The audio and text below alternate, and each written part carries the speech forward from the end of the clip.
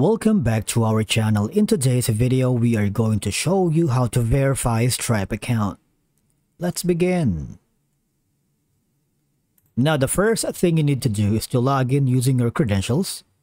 If this is your first time here on Stripe, you might want to click on the sign up option. And from here, all you're going to do is provide your email, your full legal name, and the country or region you are located. And by clicking the create account option here, you are all set.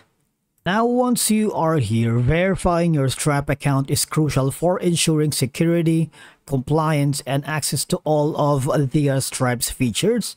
Now, here's the one of the straightforward process on how you can verify your Stripe account.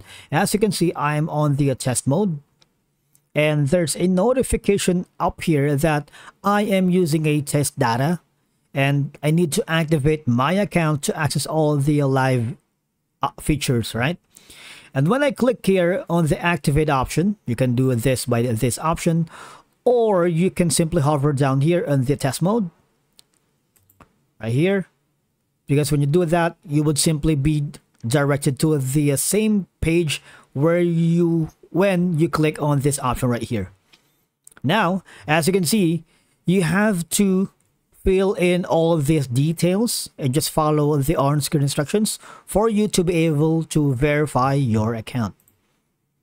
Again, from here, Stripe may request additional information to verify your identity and business. Now, this information may include personal details, business details, and documentation.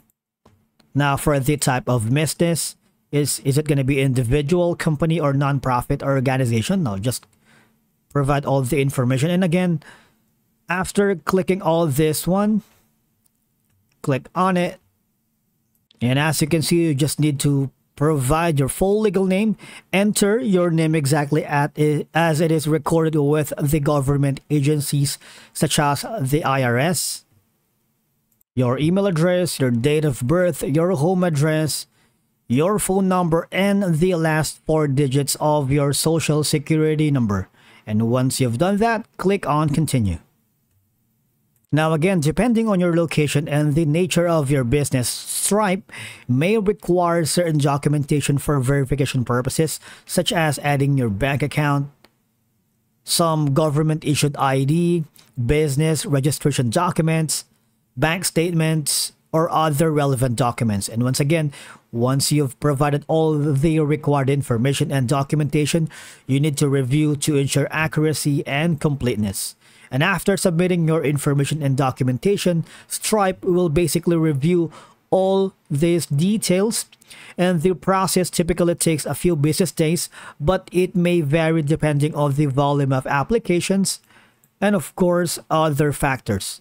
And again, you can check your verification status on the dashboard. Just simply look for any notifications or updates regarding your account verification status, such as this colored orange right here. Now, if there are any issues or delays with your verification process, you might need to contact the Stripe support center, wherein these are the channels. You have an option to contact them via email, chat, or even request a phone call. But remember, it's only available in English and Japanese, and the average wait time is 3 minutes. Okay? And I believe that's a wrap for today's video. Thank you so much for watching. We will see you in the next one.